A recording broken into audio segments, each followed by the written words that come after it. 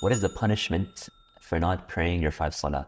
There is a punishment in the hereafter. Prescribed punishment in this dunya is not there because it is something up to the judgment of the Muslim ruler or the Muslim judge. If your case was brought in front of them and you still refuse to pray. See, theoretically, a person who doesn't pray at all is not a Muslim. The Prophet ﷺ said, بَيْنَ الْمَرْءِ وَالْكُفْرِ أَوْ الشِّرْكِ تَرْكُ الصَّلَاةِ. Between an individual and a shirk or disbelief is abandonment of salat.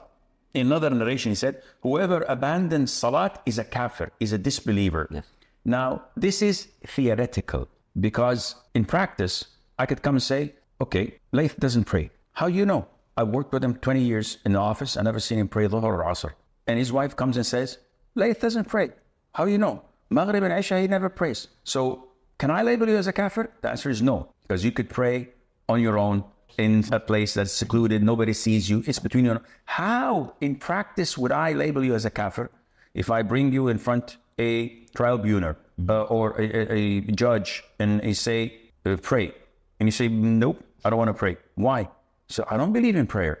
And I show you, listen, this is in the Quran, this is in the Sunnah. If you don't pray, you're a kafir. Said, no, I'm not a kafir. I believe in Allah, but I don't want to pray. Okay, here's the executioner. He's got that sword. We're going to chop your head off. Said, I believe in prayer, but I'm not going to pray.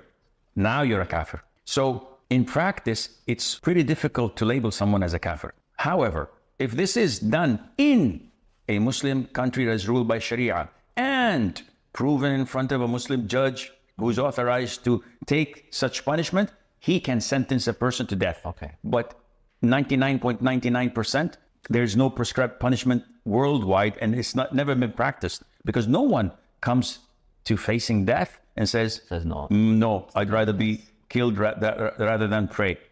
Now, in the hereafter, it's different. But this is to Allah's judgment, not to you and me. Right. To me, I would throw them all in hell. But to Allah Azza wa Jal, He knows. Yes. Subhanahu wa ta'ala. He has all account. So He is the most merciful, but who is severe in His wrath and anger. And He would know whether this guy is legit or he is a phony. Allah knows.